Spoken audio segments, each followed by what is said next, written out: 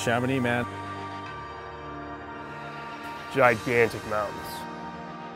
Helicopters, wingsuits, what more can you ask for? So much potential.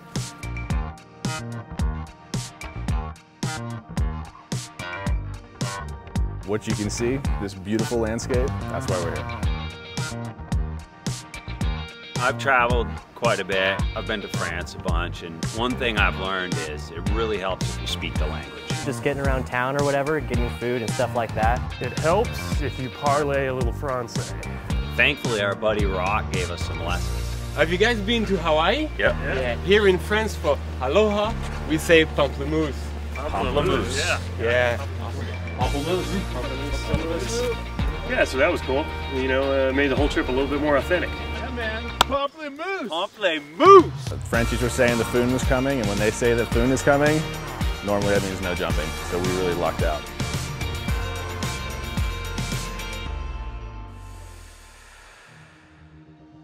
The winds were pretty high. We had 70-knot winds up at altitude. Helicopter was going backwards at one point. It was just a little bit windy.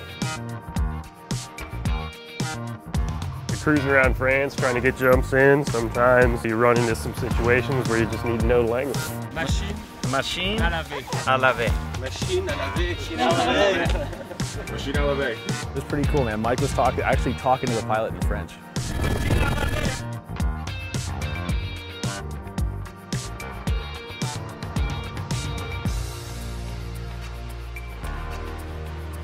It was pretty fun getting out and flying steep, flocking together. And it's really an intensely visual environment, and when you take your eyes off of it to look at the people flying around you, it gets exciting really fast. Jambe de caniche. Jambe de caniche. Il faut dormir, les Américains.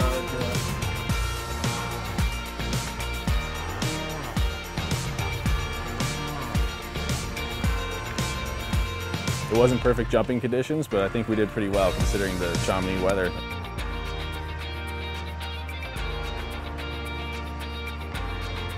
Probably the most fun I've had in the last 4 years has been in this valley.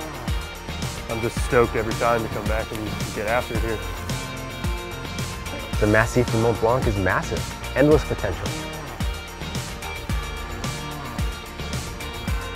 We'll definitely be back sooner than later. But next time, we'll go deep into the mountain.